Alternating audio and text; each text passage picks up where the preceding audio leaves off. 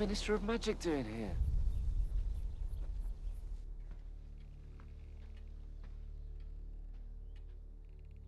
To what do we owe the pleasure, Minister?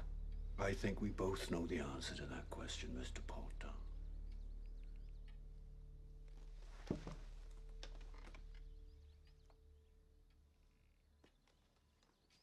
And this is...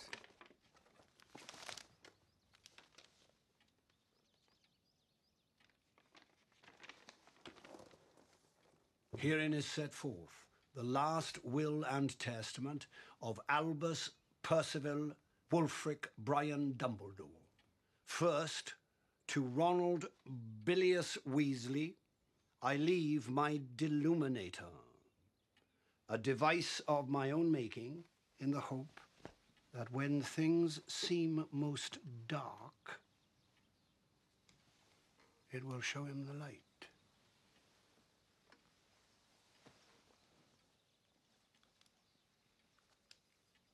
Dumbledore left this for me?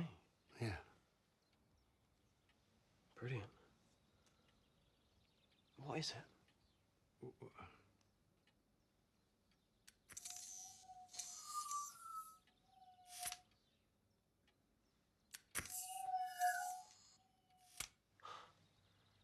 Wicked. To Hermione Jean Granger, I leave my copy of the Tales of Beedle the Bard in the hope that she find it entertaining and instructive. Mum used to read me those. The Wizard and the Hopping Pot, Babbity Rabbity and the Cackling Stump. Come on. Babbity Rabbity? No? To Harry James Potter,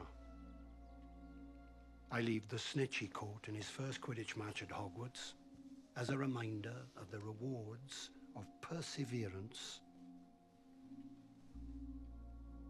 and skill.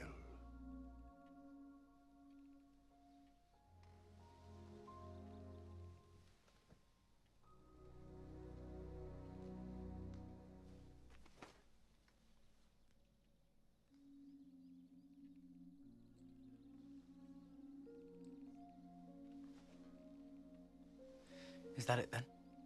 Not quite. Dumbledore left you a second bequest.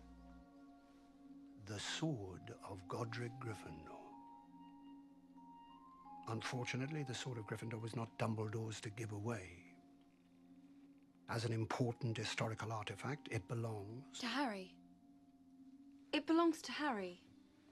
It came to him when he most needed it in the Chamber of Secrets. The sword may present itself to any worthy Gryffindor, Miss Granger. That does not make it that wizard's property. And in any event, the current whereabouts of the sword are unknown. Excuse me? The sword is missing.